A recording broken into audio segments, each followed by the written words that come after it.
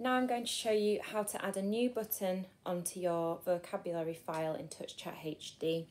So as before, we're going to make sure that we are in the copied vocabulary file that enables us to go into editing mode.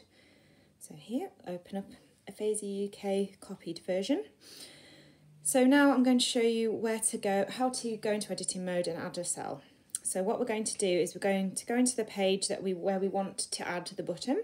So I'm going to go into People, and as you can see, there are a number of blank cells here where we can pop the button. So I'm going to go into Menu and then Edit Page to open editing mode.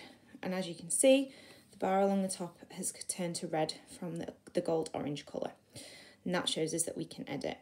So I'm just going to go to this blank cell here, press, and then it gives us the options we've seen before. So I want to edit this button. And here we have the menu that we can complete to add something into this button. So we've got the button label.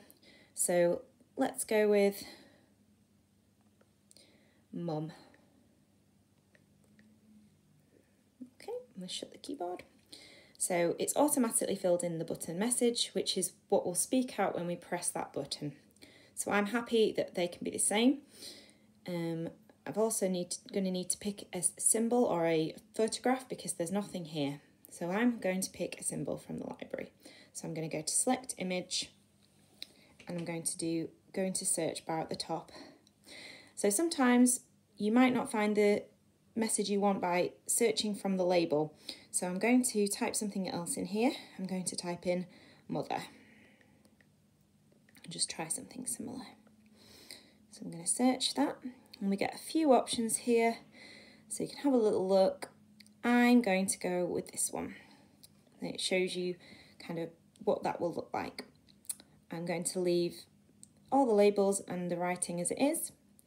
And as we can see, it's already got the action there to speak the message. So I'm happy with that on its own.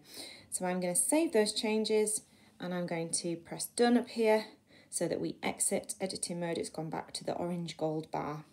And then as you can see, we press this cell, it speaks and adds to the message bar.